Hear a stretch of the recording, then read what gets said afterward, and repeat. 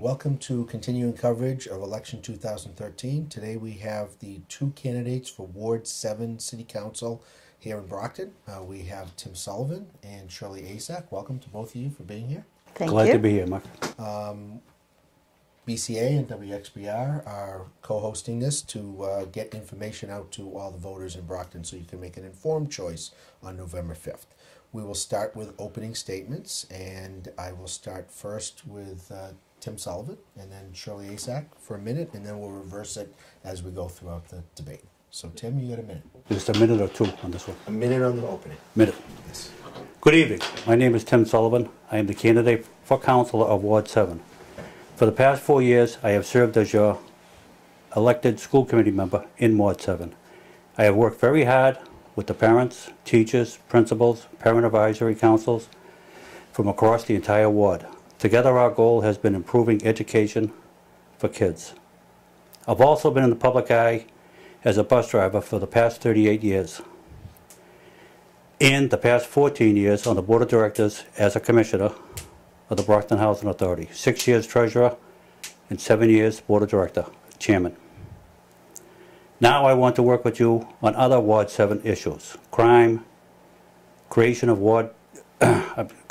crime watches, roads, bringing in businesses, improving our neighborhoods. I ask for your help so we can work together on these important Ward 7 issues. I need your help on November 5th. Thank you. And now Shirley, 1 minute. Good evening. My name is Shirley Asack. I am a lifelong resident of Brockton. I'm married. I've been married for 13 years, and I have two beautiful daughters in the Brockton public school system. I ask you to elect me as your Ward 7 City Councilor because I am dedicated to the city. Everything we have is vested in this city. I live here. I have started a business here. I'm a small business owner, and everything we have is invested in the city. We have investment properties. So when I make my decisions as city councilor, I will be thinking of you, residents, small business owners, and parents. So I ask you to vote for me as your Brockton Ward 7 City Councilor. I have been involved in my community. I've been involved in school, in my children's schools. I was on the Kennedy School Council, and also with my church, and I'm involved in my community. Thank you. Okay, and we'll have plenty of time to talk about life experience and everything as we go along. Ron, first question. Why did you decide to run for Ward 7 City Council? Obviously the position was open, but what made you decide that this is something that I'm going to do? Was it a passion? Was it an issue that came up where you wanted to change things? What was your motivation? First, Shirley. Okay. I've always had an interest in Brockton. In politics, I've been involved with the elections office. I've worked as a elections warden for almost 16 years. So the interest has always been there. Of course, the opportunity was open because the current city council was running for mayor in the mayoral race. I want to make not necessarily a change, but make a difference in Brockton. I want to, as a resident, I see many things that aren't working, that have issues, and I would like to work together with my fellow councilors to fix those issues, to work on them. It's a great city we live in, and I truly believe in it, so that's why I'm running. Okay, Tim. I too do agree. It is a great city that we live in. And to get back to your question, Chris McMillan, the old Ward 7 councilor, asked me to run. And he endorsed me. That was put in the paper way back in August. And so I decided then, yes, I'm the only one with experience. I had already had 4 years on the school committee. I already had 14 years on other boards in the city. And I feel like I'm the only one that knows how to get things done. One of the last debates, the two opponents of mine said, we can change everything, we can do whatever we want, and we're going to do this and that. And that's not how it works. Anybody going into the city council already has to have at least 5 other votes to get anything passed in this city. And that's just how it works. Thank you. Okay, any further follow-up on that question? I would like to follow up. I disagree with Mr. Sullivan. He has stated, I never stated that I could change everything by myself. No, not you, the other. Okay, but you just said that we both did, so I disagree with you. You tend to put it in false information regarding myself, so I'd like to clarify that.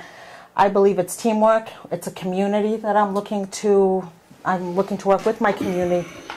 It's a community effort. I'm not going in there to change anything all by myself. 30-second follow-up? No further questions. Okay. My question is going to be about, you both outlined a little bit about your life experience. Tell us why you're the better candidate for City Council in Ward 7 and what you're going to bring specifically to the City Council. Tim first. Number one, I'm going to bring experience. Number two, I didn't mention I moved to Brockton in 1972, which is about 42 years ago. I've had 5 children. All of them went to Brockton Public Schools. All have graduated. Now my grandchildren are starting to go to Brockton Public Schools. And I love it here. When I first moved, I thought it was great. Brockton had everything from movie theaters, shopping malls, all kinds of little shops and venues. It all seemed to be slipping away, and I wanted to bring some of that back. Thank you. Shirley?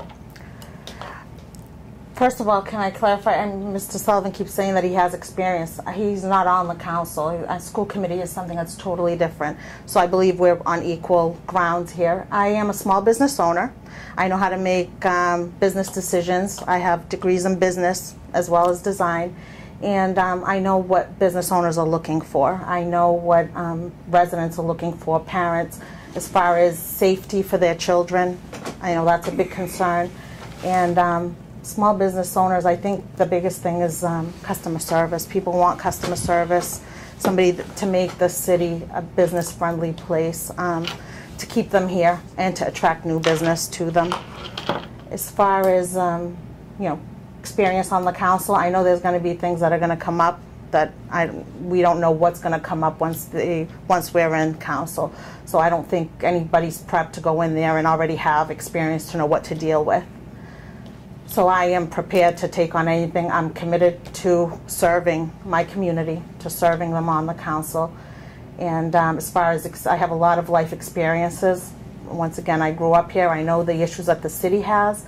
I know the issues that parents have, that residents have, and that small business owners do. And so that's why I believe I'm the better candidate. Thank you.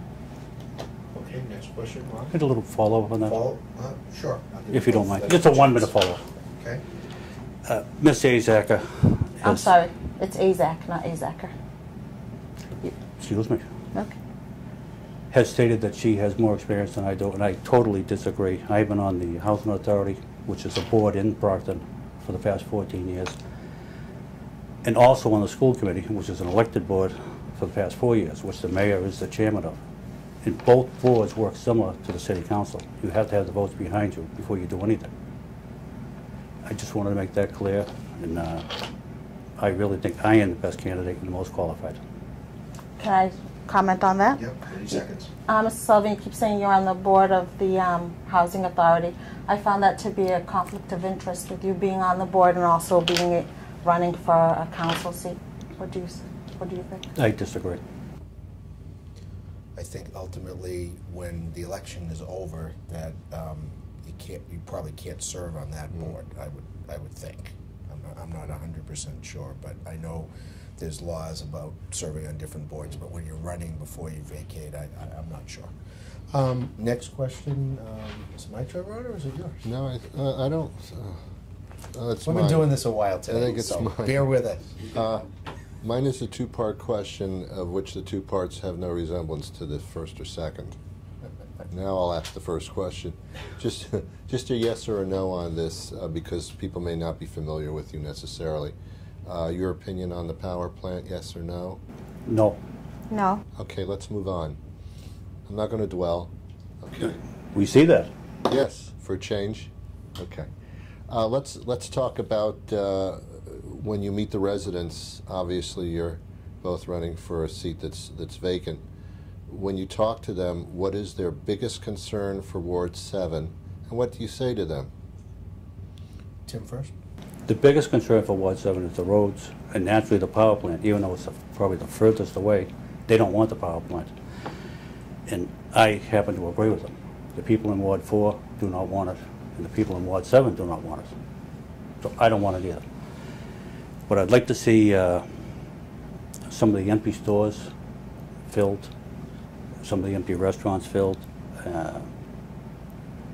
more police officers on the streets, and get the crime watchers back to moving again. Thank you. Shirley? I have been walking the streets of Ward 7, meeting a lot of residents, and I'll be honest, I actually enjoy it. I love seeing residents. I love feeling that sense of community, and I think people, it's hard when you first walk up to a door. You don't know what to expect because you get a little, you know, you're afraid of the rejection, but knock on wood, I haven't had that yet, and I enjoy talking to them. Honestly, none of them have had any major issues. You know, they've been very friendly. I think I've said to them that I would like to have more meetings, make it easier for them to know when the meetings will be, when our ward meetings will be, and getting them more involved. I think everybody's missing a little bit of that sense of community. We need to get back our community, feel like we're one again.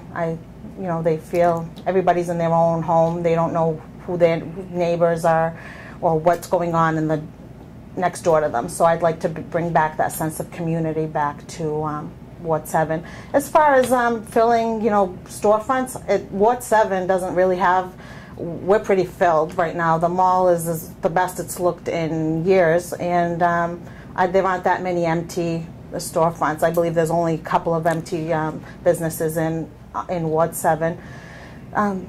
Streets, people haven't complained that much. I mean, some lights, but those are issues we're going to deal with once we're in office. And I will be there. I will be present for the residents. I will answer their phone calls, and I think that's what they want. They want somebody that's going to be dedicated to them, to answer them, and to get the job done.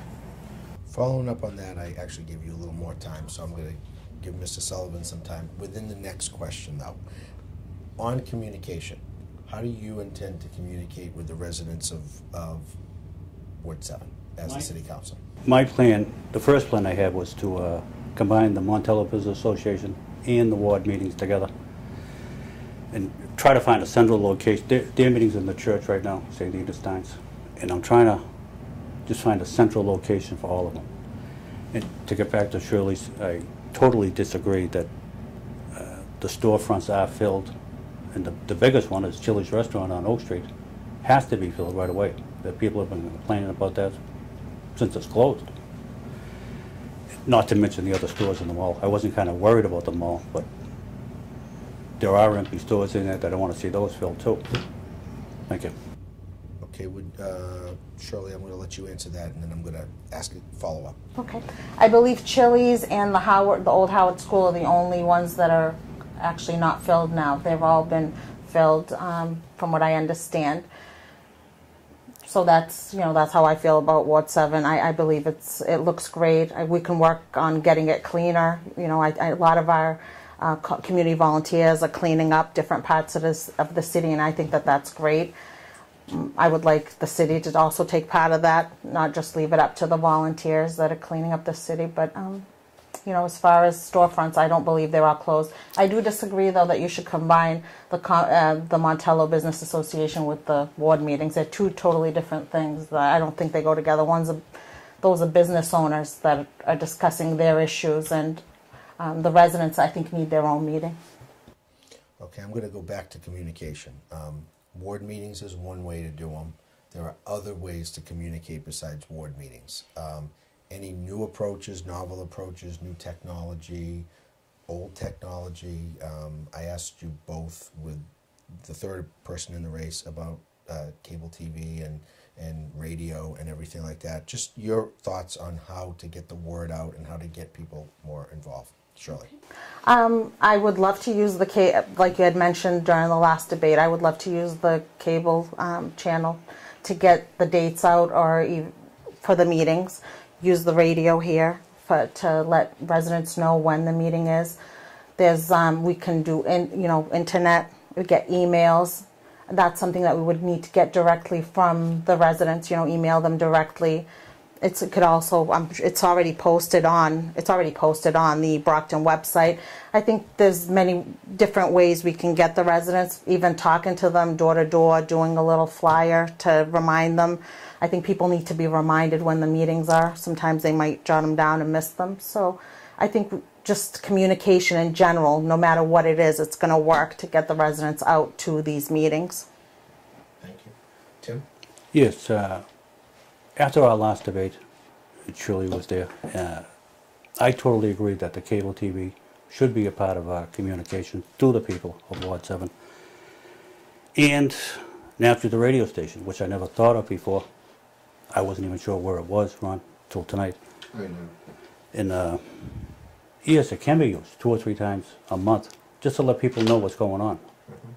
It's a good communication, as well as Facebook, as well as the internet, all the social media. I think that all works good, just to let people know what's really going on. Thank you. Thank you. Ron? You both alluded to, well, Tim especially, you alluded to filling storefronts.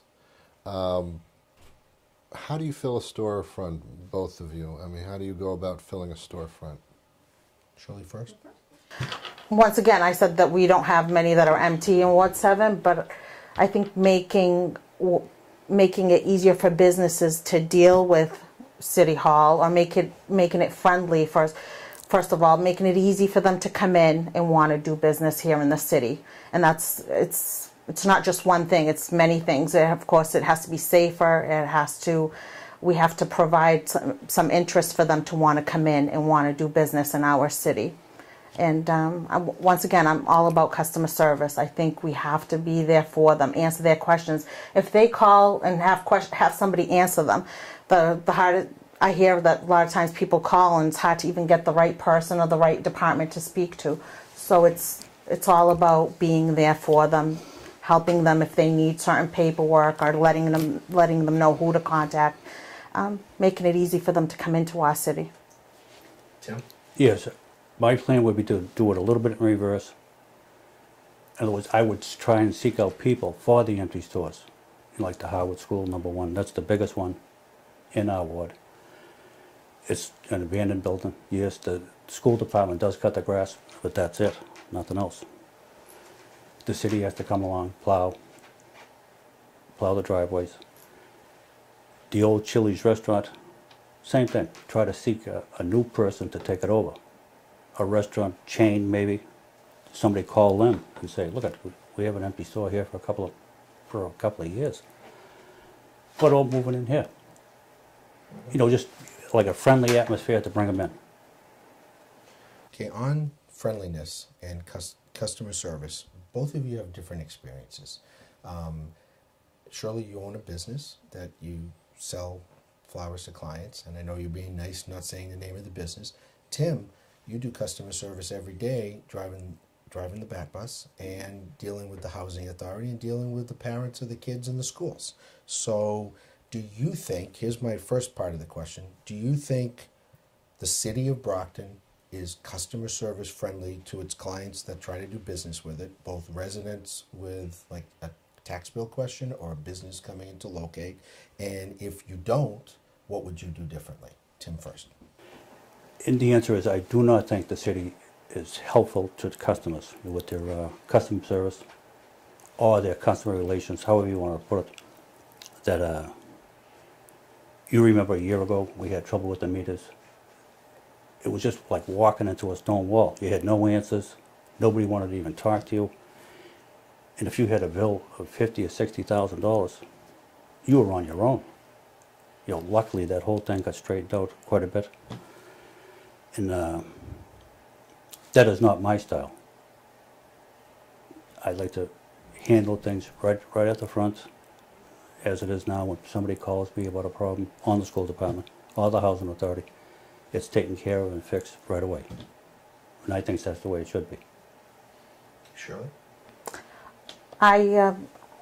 I don't believe City Hall is customer friendly. I've had personal experience there, and I think we can work on it. Once again, it's a group effort. We do need to make it easier for people to friendlier, not so standoffish, not make the residents feel like they're on the the wrong side, because everybody has issues for whatever reason. Once again, a lot of people had problems with the water department with their bills, and as counselor, I would like to be there for them to deal with these issues, take them to City Hall, go with them to figure out where the problem is, and help them work with it, resolve the issues with them.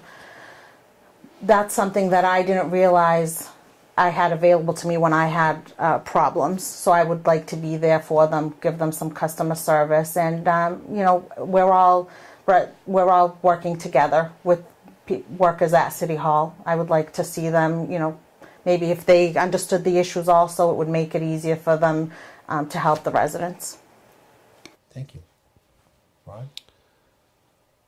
What inefficiencies do you see in the city council as it stands right now, if you see any at all? Shirley first. I mean, I don't see anything specific with the city council right now. Tim? Yeah, they can't seem to agree on every single subject that comes up, like the power plant, for example. There's way too many pros and cons that groups should get together and just vote on it. I was under the impression that it was already gone. Now it's coming back again. And just to be more consistent. Okay. School committee has hearing of visitors where people can come and talk to the school committee. They don't get an answer. They just can speak to the school committee and bring up an issue. Do either one of you think that that's a good idea for the city council? Tim first. Yes, I do. It's I mean, you're right, there is no answers, but it gives you a chance to write down their notes, write down what they're feeling, and you can look into it. After the meeting, I can even take their number and call them back. If I thought it was real important, which I have done in the past. And I think the city council should do that as well. Okay, Shirley? I believed it was being done. I mean, the council meetings are open to the residents. They haven't all attended. No, okay. Well, then I think it should be. Then I have viewed most of them. I view all the ones that are aired, the finance meetings, all that, and where I have seen residents attend. So I do believe then they should be open. Allow somebody to come in, listen to their views, know what the issues are, and then work on them. I would like to do that on a ward level, and that's what I would like to bring the agenda in front of the ward residents, my Ward 7 residents, and have them work with them, and then bring my decisions to City Hall in front of the council. Just one quick follow-up on that. Sure. Both the school committee and the housing authority had that hearing of visitors, and what happens is you get 3 minutes to make your case, and if they're getting real close to making it, and a minute has gone by, the mayor runs the meeting, and she'll let them go. At the Brockton Housing Authority meeting, I run the meeting, and same thing. If they're getting to the point, I let them go as long as they can to make that point. And I just really believe that is a good thing. Even though there is no answers, no feedback, it's a good thing to happen. Shirley, any more? Well, I'd like to see them eventually get feedback, eventually get their answers, because there's nothing more frustrating than bringing up an issue and not having an answer for it. So I would like to see them eventually find a way to get answers for the residents, not just let them talk just to talk. That would drive me crazy. So, just so you know, the present rules don't allow for it at the city council. It would have to be probably an ordinance change to do it. And I always kind of wondered, with towns around us with boards of selectmen, you can do a hearing of visitors. We do it with the school committee that I'm on, and it's just kind of, I guess it's wishful thinking on my part. Ron? I agree, Mark. Oh, you wanted me to ask a question? I'm just curious what we have for time left. We got about 8 minutes, so time for one more question. Very good. What is your financial acumen? Because actually, you're the finance committee. what is your background in that? Will you be able to understand everything that's brought up as far as making those decisions and voting? Sure. Go ahead, Tim. I'm first. Yeah, go for it. As I stated in the opening, I was on the housing. I still am on the housing authority, and I was treasurer for 6 years. And as treasurer, I had a $1 million per month budget, which did not include the wages. That's all their bills, all their Section 8 vouchers that I had to pay, and every other small thing that came up, not the wages. That was separate. And like I said, that was $1 million a month. And that budget had to be that budget had to be balanced every single month for the full 12 months. And like I said earlier, I think I had the experience to do it. So a $12 million budget per year is pretty good. Shirley? I've had my business for almost 8 years, and I balance a budget constantly, and I know how to work with budgets and how to not overspend and how to read budgets. So I'm prepared for the job, but with any new job, I know there will be possibly some things that I may not have come across, and I'm willing to learn, and I will work with my fellow councilmen, and I will get the job done. I will do whatever needs to be done. Can we do a follow-up there? Quick one? Time? Yes, Okay. quick one. How would you have voted on the city budget as it was presented a few months ago? All but 2 councilors voted for it, to approve it. How would you have voted? Oh, Shirley first. Okay. I believe you're asking about the tax increase.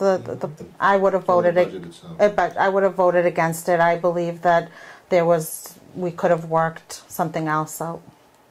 Tim? I agree with Shirley, the same thing, that our taxes are high enough as it is. We have to find another way to fund our city, to make everything work. I'm well aware we need money for the police, fire, public works. And I know taxes are our income, but to increase the taxes at this time, when everybody, right in the middle of the government shutdown and everything else, I think was a bad move. Okay, we will go to closing statements at this point. Shirley first. I believe I'm the best candidate to serve you as your Ward 7 City Councilor. I have experience as a small business owner, a parent, and a resident of Ward 7. I'm dedicated to getting the job done. I will do whatever needs to be done because I invested in the city. Everything I have is here. And I will work for you and with you to bring our voice to City Hall. I hope you will vote for me on November 5th. That's just in a few more weeks, so I hope you vote for me. My name's the first name on your ballot, Shirley Asack, and I look forward to working and serving you as your Ward 7 City Councilor. Thank you. Thank you, Tim. Thank you, Mr. Ron Van Dam, for giving me the opportunity to speak directly to the Ward 7 people. And thank you, Mark Lindy, for the good discussion at all the challenges facing us in the ward. I am a consensus builder. I built a consensus that saved the Raymond School after the superintendent had condemned it. I fought for major capital improvements at North Junior High, the Raymond School, and 6 others, where the idea just seemed hopeless. The mayor put myself and 4 others on a Green Roof Committee, and we had raised $34 million for the roofs, doors, windows, ceilings, and some outside repairs at 8 of our schools. My hallmark is a constituent service. I will work with you on crime and building crime watches in every neighborhood in our ward, on improving our roads and making our neighborhood more livable, on advocating for serious and in finding a restaurant to replace the one which is the old Chili on Oak Street. I am Tim Sullivan, and I ask for your vote on November 5th. And I pledge to you my entire being for working with you to improve Ward 7. Thank you. Thank you both, and thank you, Ron. Thank you, and thank you. Great to educate the voters in Ward 7 and around the city. Most importantly, you have a choice, voice your choice, get out and vote, top the turnout in the preliminary election, because there will be new city councilors, as is evidenced by both of the folks here in this ward. So thank you for watching, and stay tuned for more election coverage here in the City of Champions.